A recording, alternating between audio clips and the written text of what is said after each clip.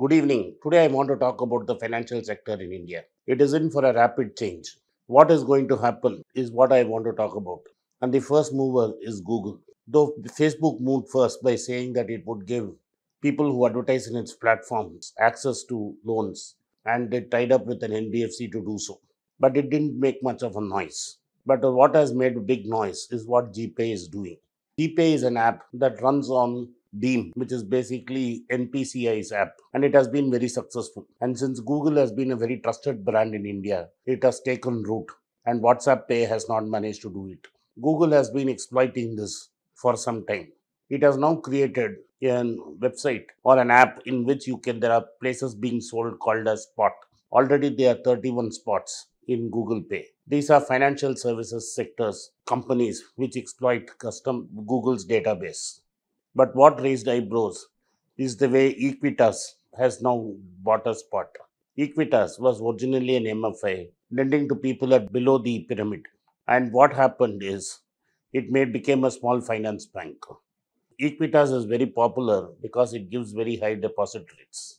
India's deposits are skewed in favor of the public sector banks, with SBI capturing most of it.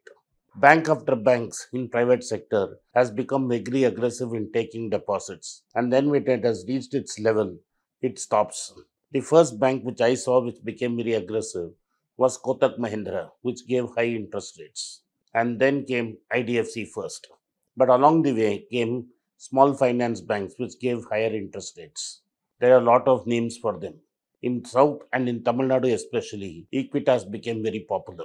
So these people were hungry for funds, and since they were new, gave higher returns on the savings banks as savings bank rates, and also a higher rate for fixed deposits. But they do not have the network and the reach that NSBI has in the hinterland of India, and there was no way they could have climbed over that point of having no branches in rural areas. So what Equitas did was a very intelligent thing. It tied up with Google and said on Google Pay, we would have a spot. The spot would in turn, you could press the spot. Google will take you to the website of Equitas, and there Google rolls ends. And from that website, you can send your know your customer papers, open a fixed deposit, and then when you put the desired amount, Google will take money from your current bank and transfer it to the fixed deposit account of Equitas. This is already there.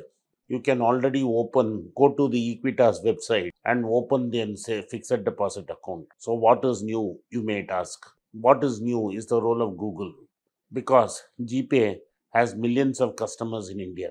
All these customers will have access to Equitas. Equitas gains because does not have millions of customers across all geographies. So they get access to a large pool of Google clients. So Google will keep on offering higher fixed deposit rates from Equitas. Google will act as an interface and lead the customer to the website. And once the customer comes to the website, Google has no idea of how much deposits you have put or what you have done with it. So Google rolls end. So Google is doing the right thing by saying we have nothing to do with it except collecting a small marketing fee. What Google is doing is successfully monetizing its app. It's already providing 32 other services from which it's monetizing, like selling digital gold. Why should RBI be concerned? RBI is concerned because lending and deposit taking is now controlled by Reserve Bank. Only deposit taking institutions are strictly regulated by Reserve Bank of India. Not many people feel is that this is a backdoor entry into banking sector by the tech. I agree, because Google is not collecting all this data for free. The more and more we use Google Pay, we are giving more and more financial data to Google.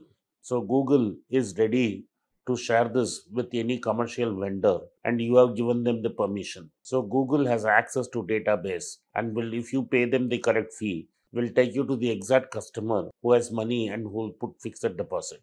Suppose there's an elderly customer who has given parked about 1 crore in State Bank of India at 5% or 4.5%.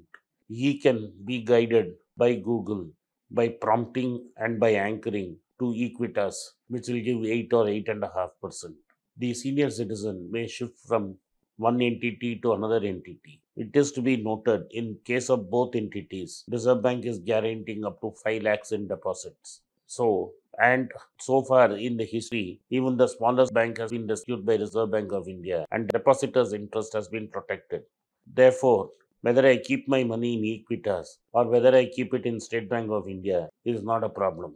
Google, as the intermediary, helps you to shift money from State Bank of India to Equitas. Already, public sector banks are struggling because they do not have access to technology and are not as powerful as the new private sector banks. These guys appoint more people who understand technology better than most of us, and use them to get clients. This means that the new private sector banks will become more nimble and gain more market share, especially in more profitable areas. As the India ages, more and more people who understand technology will do more banking. Therefore, the old traditional style of a bank manager having a relationship with the client is gone. Most people who work in IT or any large corporate company would have never visited their bank. The app and the website become their bank. Google, by allowing Google to enable this, you are allowing one day Google to become an universal banker without actually having a license. It enables today Equitas to take deposits. Tomorrow you can Google Pay will allow you to borrow from using its app. That is the function of the banker. It collects money and it collects it money while it's taking deposit. It will also collect money when it lends, and it will be the arbiter to decide which bank can lend and which bank can deposit. That is the power of technology, and that is what RBI wants you to look at. But this is a curveball, and RBI has not yet started to act on it. Thank you for watching. Be rich. It's a great privilege and honor that so many of you in thousands have subscribed to my channel and have supported me. I have written 2 books in English, The Alchemy of Money and Ordinary Stocks, Extraordinary Profits.